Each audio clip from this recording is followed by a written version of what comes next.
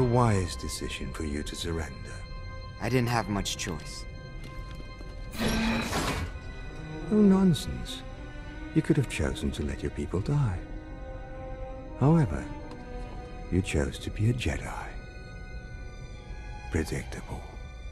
You follow a long history written by the Jedi where they choose what they believe to be morally correct, instead of what is strategically sound.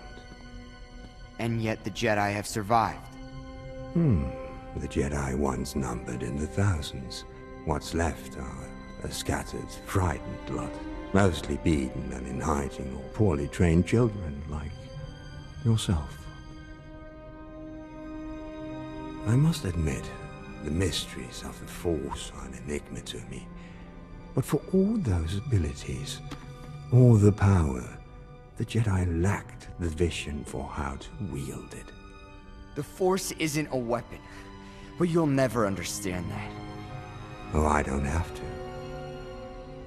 It was not my intention to utterly destroy Lothal, but that is inevitable now. These are a few of the artifacts I've gathered from your home world. I saved what I could. I have even taken some of Sabine Wren's work. She's quite talented. Or was quite talented. You think you can take whatever you want? Things you didn't make? Didn't earn? Things you don't even understand? You don't deserve to have this art or Lothal. Who deserves what is irrelevant. What matters is who has power. But that is something the Jedi won't teach you, so I'll take you to someone who will.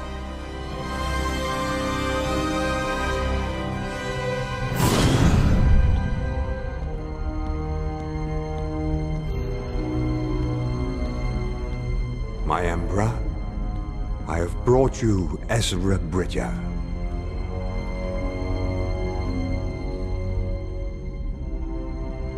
My dear boy, I've so wanted to meet you.